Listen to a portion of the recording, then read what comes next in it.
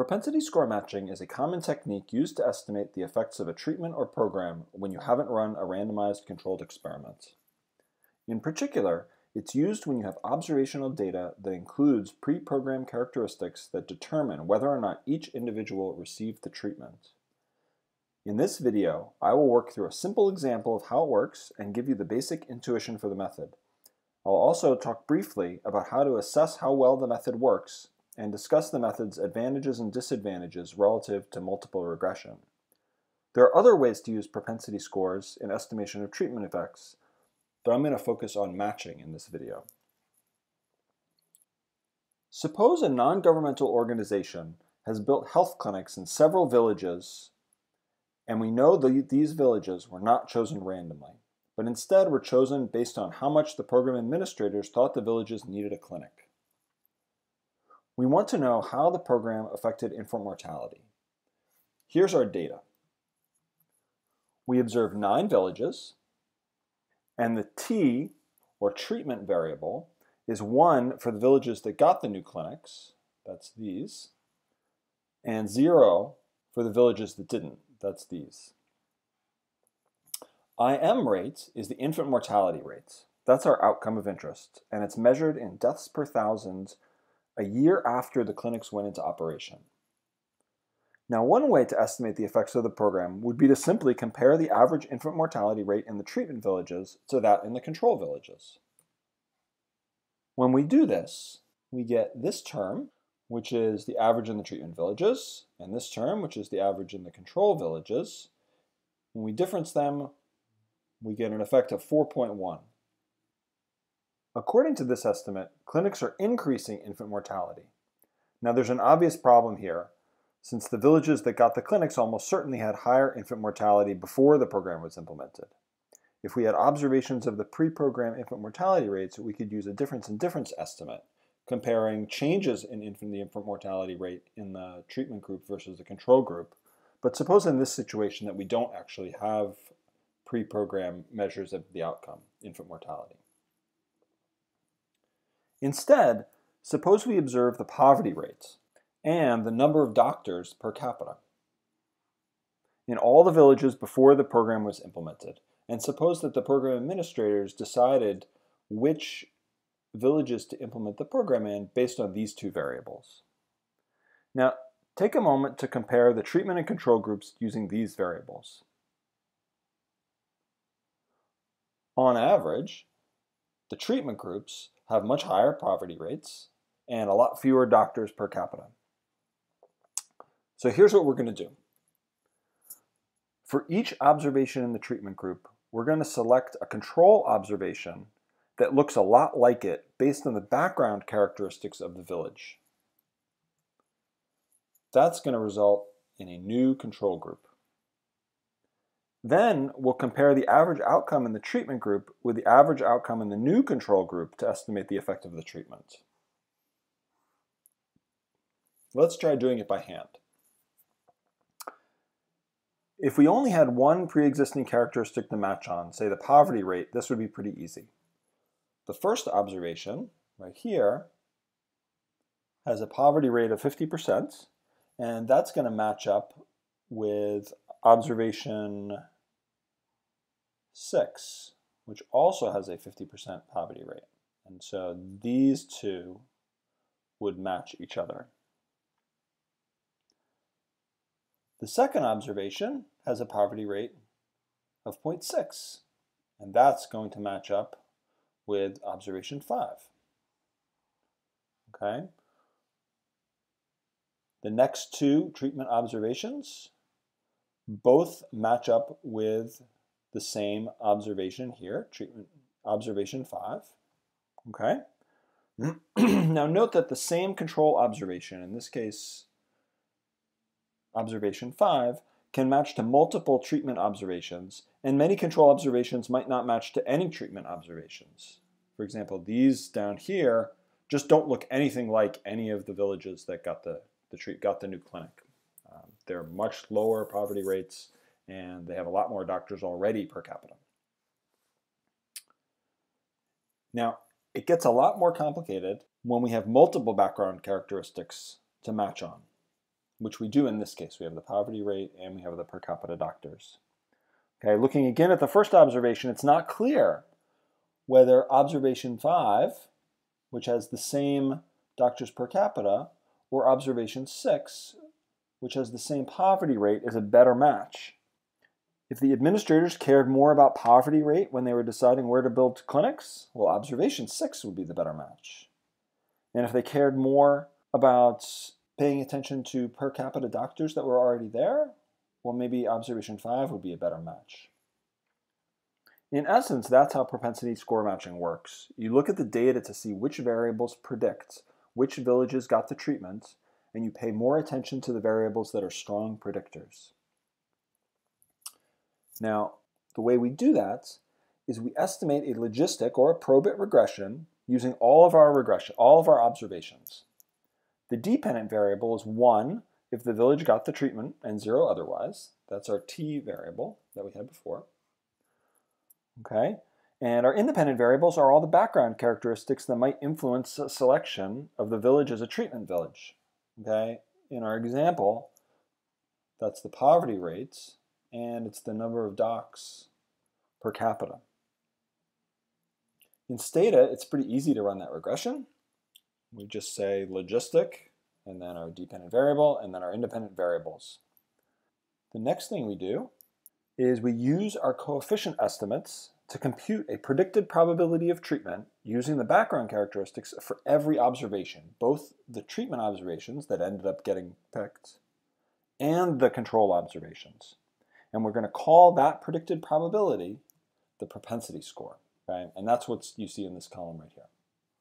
Now, our logistic model says that a village like observation 3, that's this one right here, okay, one with very high 70% poverty rate and only 0.01 doctors per capita, has a 93% chance of being chosen for the treatment group for a new clinic. But a village like observation 8, that's this one right here, okay, that one has a much lower poverty rate of 30% and 0.05 doctors per capita. Well, our model says that that's only going to have about a 2.5% or a 2.7% chance of getting a new clinic through the program if we see a priori, if we saw a village that looked like that. So that's not going to make a very good match for anything. In fact, what we're going to do is we're going to use this propensity score as a summary of the background characteristics weighted by their importance, okay, in predicting treatment. And that's what we're going to use for the matching. Okay, so we're going to use these numbers and match to each one of these treatment observations to one control observation. We're going to use the propensity score. Okay, when we do that, what we find is that observation 1 has a propensity score of 0.41. The closest match to that is observation 6 with a 0.39. That's observation 6. That's our match. These next 3 observations are all going to match to the same control observation. That's observation 5, because that's the closest match in terms of the propensity score.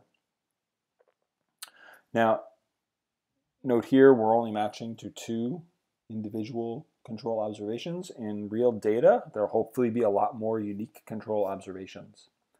Okay, but now that we have this, now that we have our new control group, which is 1 copy of observation 5 and 3 copies of observation 6, we can use that new control group to compute the average. We can compute the average infant mortality rate in that new control group and compare it to the average infant mortality rate in the treatment group.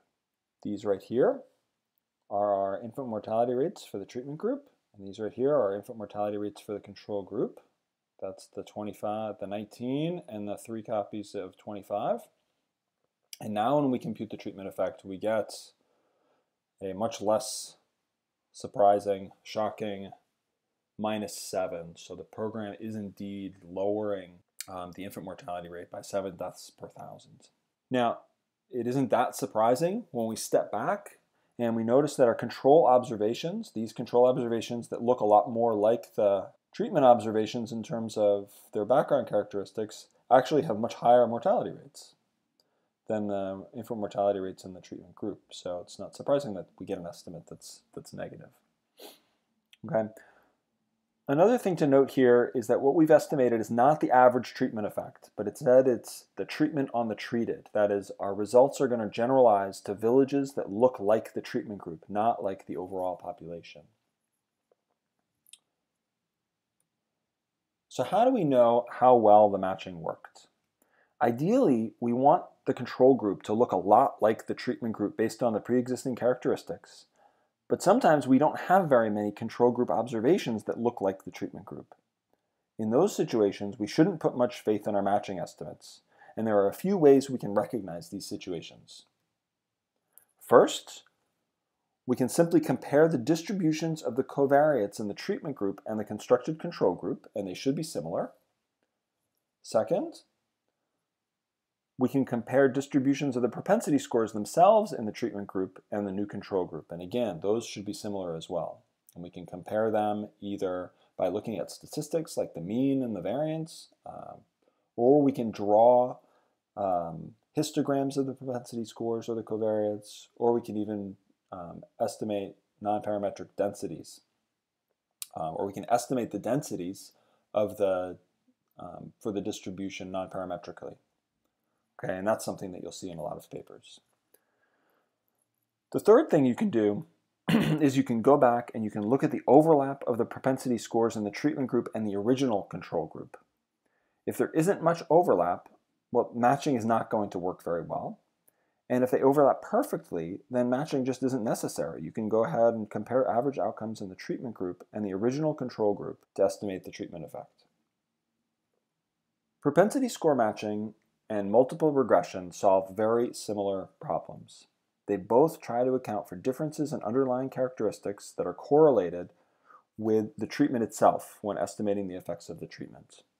Okay, that's what happened in our example. We had the villages that got the treatment also had low poverty and fewer doctors, and that in turn had its own effect. Those characteristics had their own effects on infant mortality rates.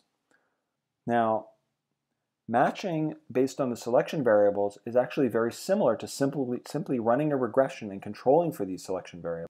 That said, there are some important differences. First off, matching isn't as sensitive to the functional form of the covariates. That is, you don't have to worry so much about how you control for covariates.